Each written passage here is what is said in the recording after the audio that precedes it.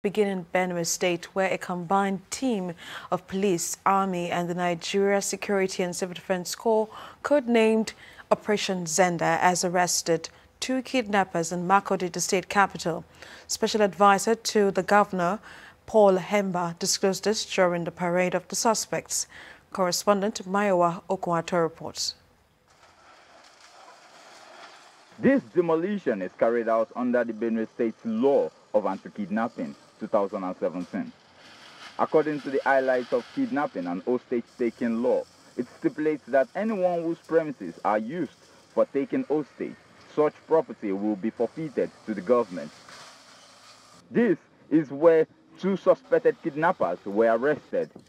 The Commissioner of Police in Benue disclosed that it was a phone misplaced by one of the kidnappers that was used as a lead to arrest them.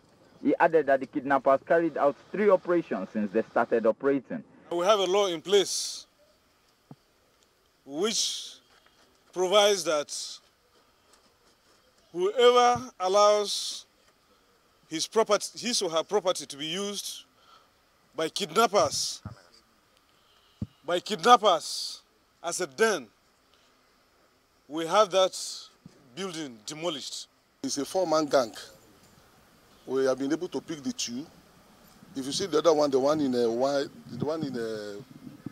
one brown and with the dotted black, that is the second in command of the group. The kingpin is on the run. We are very close to him, and by the special grace of before the week runs out, we'll get at him too. Those are the people that have been giving us problems. They have done almost 3-4 operations successfully, and they collected the ransom. The second in command of the gang disclosed the part played in kidnapping the victims.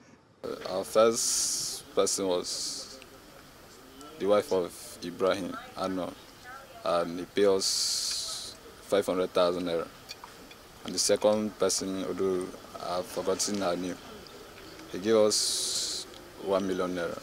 But the third operation, we couldn't succeed. The husband to their first victim lamented that it was in his house that they came to kidnap his wife. By November last year, I was not in. Around 7:30, just to eat, I learned that kidnappers went to my house with a machete and a gun. And then they took my wife in her car out of the house. They took her to an unknown destination. The Commissioner of Police gives assurance that measures are put in place to apprehend the rest of the gang. Mayowa Okwato, CVC News, Makurdi.